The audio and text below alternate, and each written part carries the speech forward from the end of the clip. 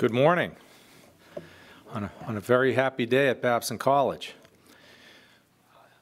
When just over 100 days ago, President Len Schlesinger announced his plans to step down at the end of the academic year, the trustees of Babson College knew that we had an opportunity to find a leader who could both take us boldly into the centennial of 2019 here and position the college for continued greatness in the second century.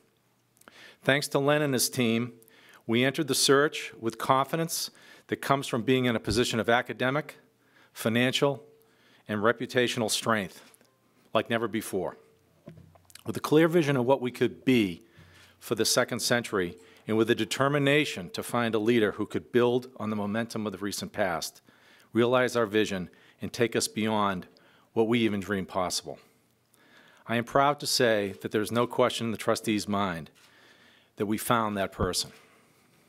We found a leader in Dr. Kerry Healey, who embodies Babson's mission of shaping entrepreneurial leaders who create economic and social value everywhere, and whose life exemplifies what we call entrepreneurship of all kinds, the act of being entrepreneurial in organizations of all types and sizes.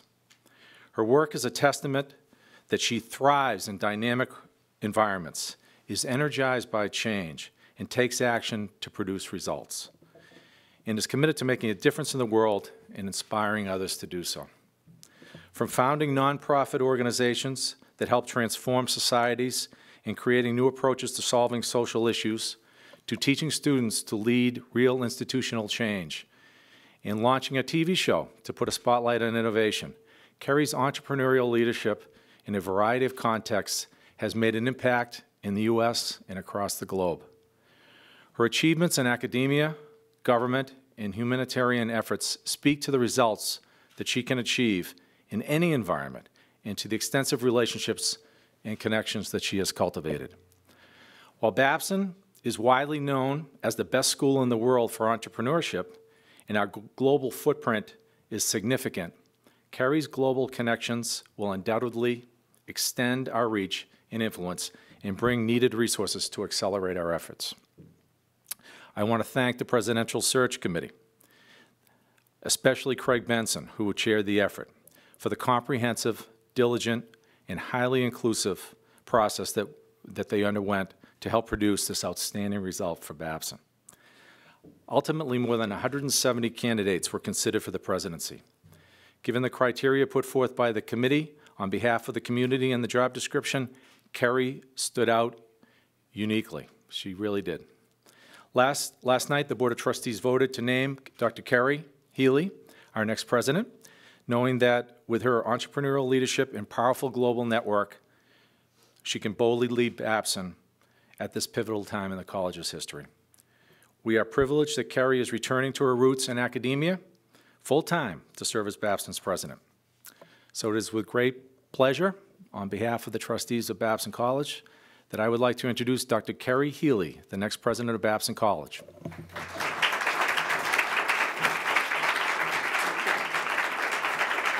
Thank you. Thank you, Joe, for that kind introduction, and thank you to all of the trustees who've given me the honor of becoming Babson's next president.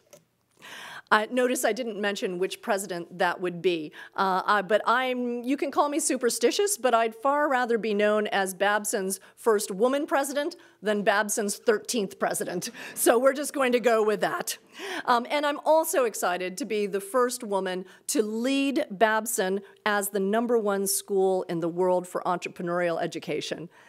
It's a wonderful institution, and I'm so honored to be here today as its next president.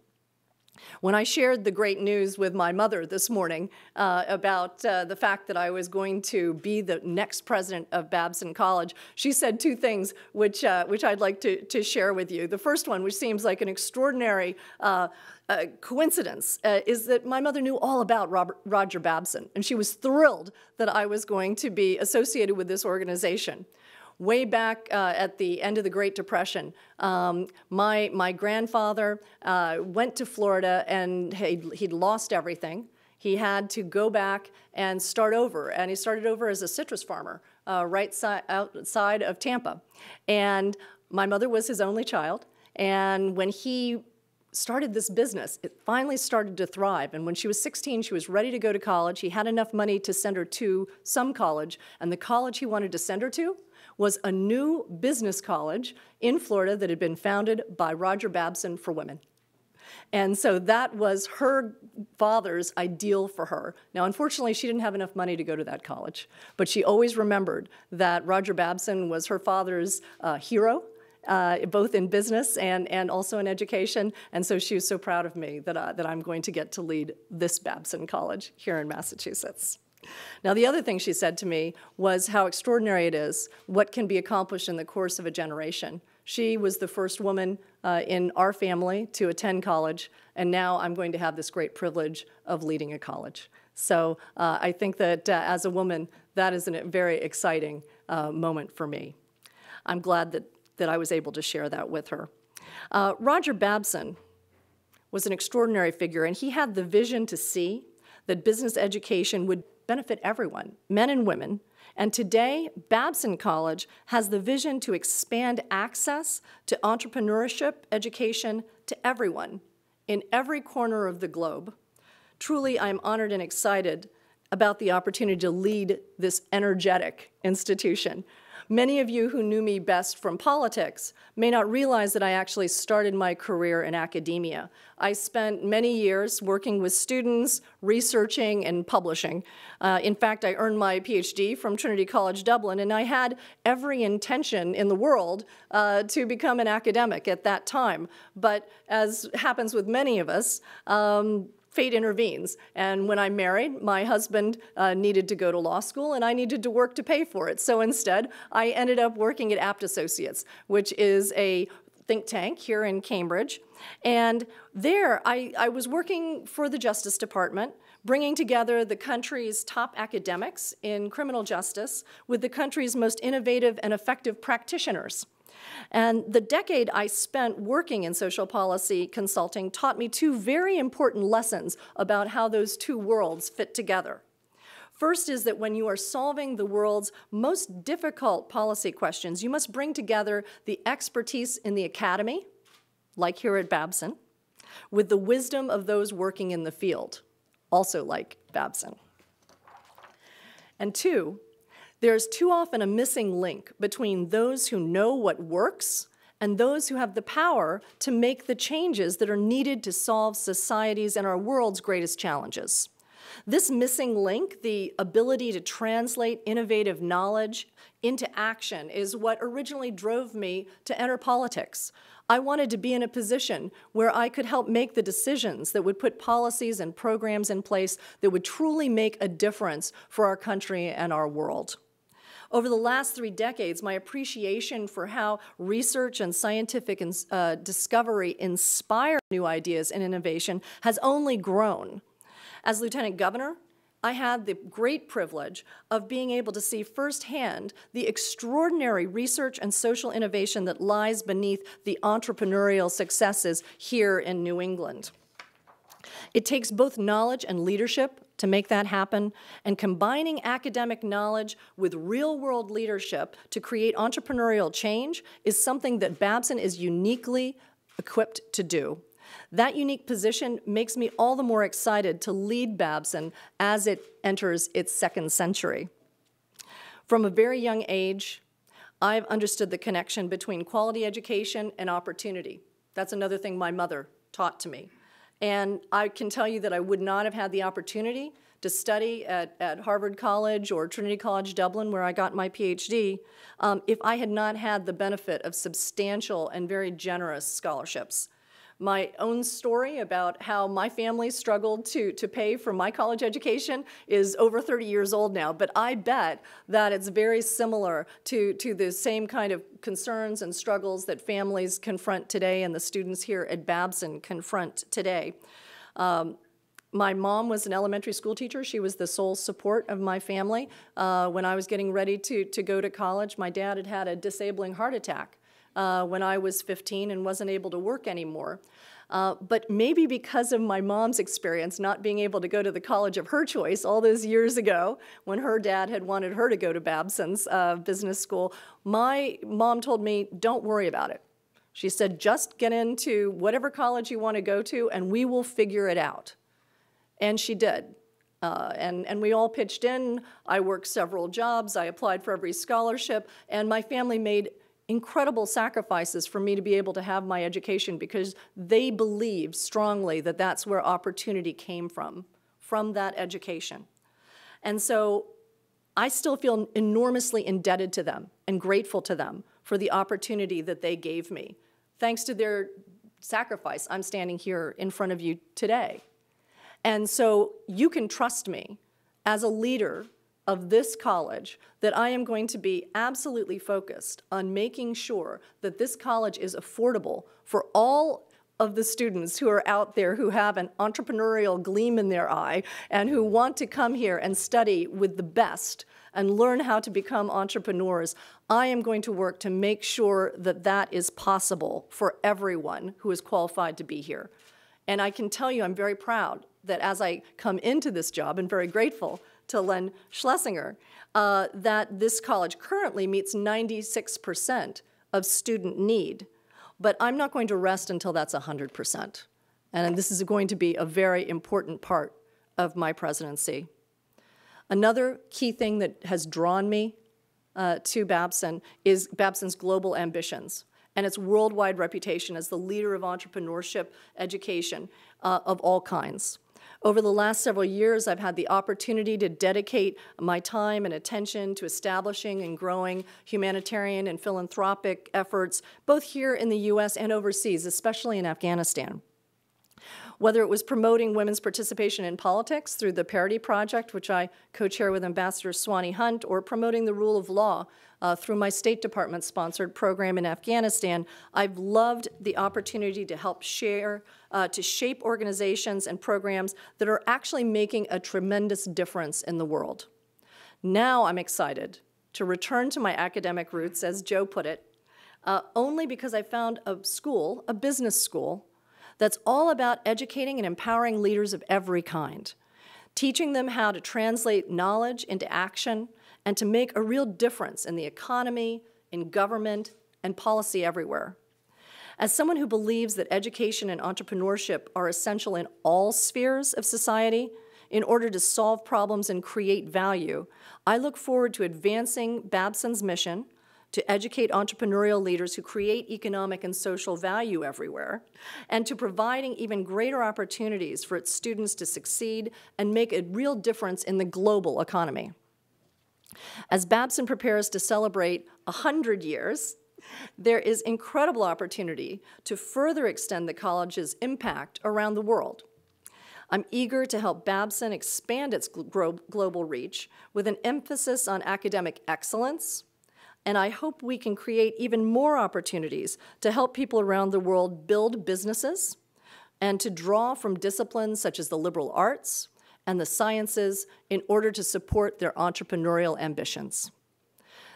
The boundaries between economic innovation and social innovation are crumbling today. Entrepreneurs of all kinds around the world are realizing the power of new technology and new business models that emphasize the triple bottom line: people, planet, and then profit. There's a growing awareness of the power of entrepreneurship to lift the neediest in the world out of poverty and to tackle some of the world's most profound environmental and social issues. I expect Babson graduates to be at the forefront of creating these business models, these new approaches that use the entrepreneurial method learned right here and to integrate and balance the needs of people, our planet, and profit. By almost every measure, Babson is one of America's elite colleges. Today, the college is highly regarded as a New England college with global reach. It's my goal to help recast Babson as a truly global leader in entrepreneurship education while maintaining its deep New England roots. There's much work to be done to help prepare Babson for its centennial and in order to strengthen and grow its position so that Babson is synonymous with entrepreneurial education everywhere. But Babson's centennial in 2019 serves only as a signpost, not a goalpost. It's the next step on Babson's remarkable journey as the only institution of its kind.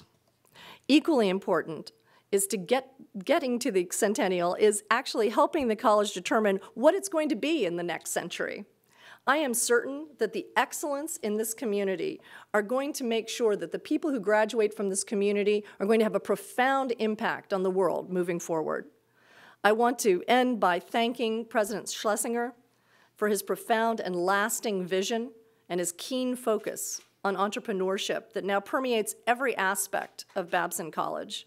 I'm fortunate to be able to stand on your shoulders, and I look forward to moving your vision forward.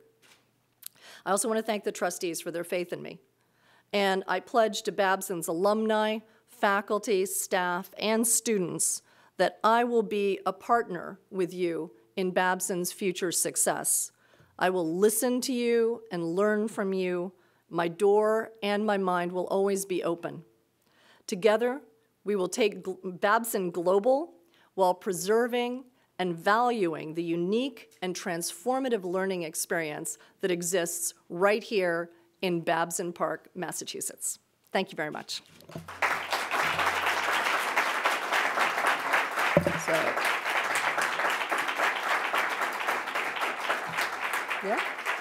If anyone has any questions, I'd be happy to answer them. Yes?